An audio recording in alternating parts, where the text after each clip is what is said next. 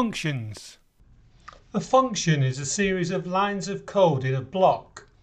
You call a function by providing a name of the function followed by brackets. Sometimes you'll provide values between the brackets. These are called parameters. A function can optionally return a value. When we create a function in JavaScript, we use the keyword function, followed by the function name, then an opening bracket. If we're using parameters, then we enter them now. Parameters are like variables. We supply a name. If we have more than one parameter, then we separate the parameters using commas. Once we've listed all the parameters, we enter a closing bracket. The keyword function, the function name, and the brackets containing optional parameters are called the function definition. Having provided the function definition, then we enter an opening curly brace. At this stage we've entered the area where we add our JavaScript code.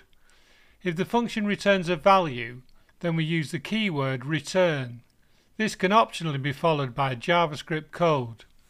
When the running program encounters the word return, it will exit the function and return to wherever the function was called. The function must have a closing curly brace. A few examples will help enormously. Function multiply a, b, return a times b. In programming we use an asterisk to specify multiplication, and we end each line with a semicolon. Now, if we enter multiply 2, 3, we get the answer 6. By entering 2 as the first parameter inside the function, the parameter a will have the value 2. The second parameter is 3, so inside the function the parameter b will have the value 3. The function returns the value of a times b, which in this case is 2 times 3, or 6.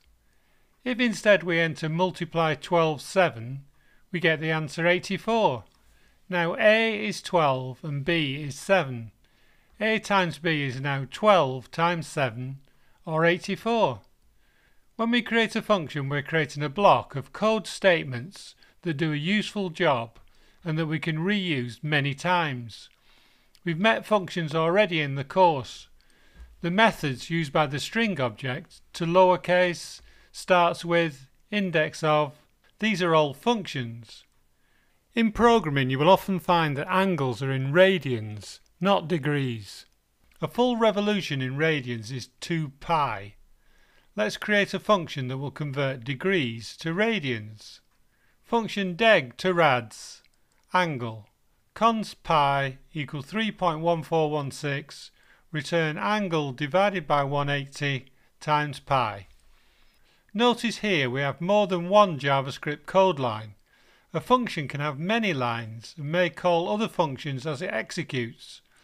Notice we use a / for the division operation, asterisk for multiplication, and / for division.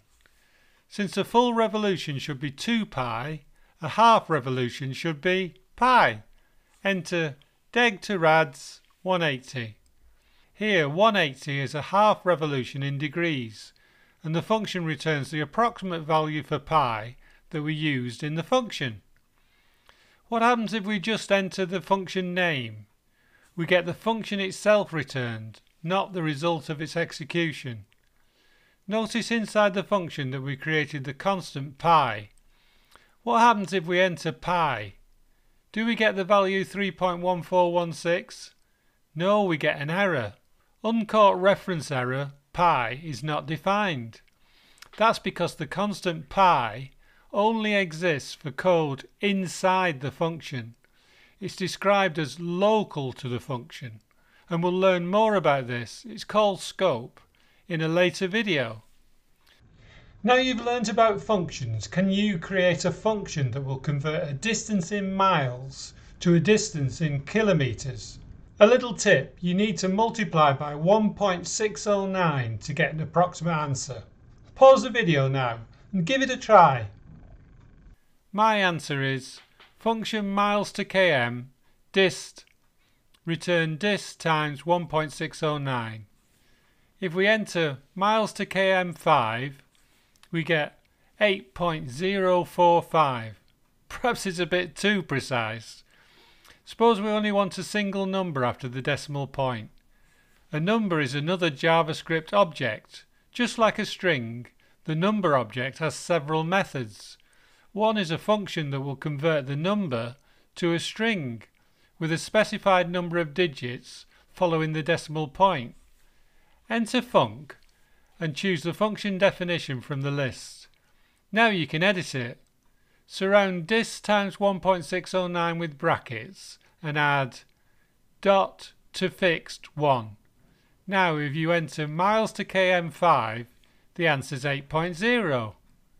So now you know about variables and functions, and it's time to write some code that handles conditions. But first we need to install VSCode, a great code editor, and clone the course resources. See you in a minute.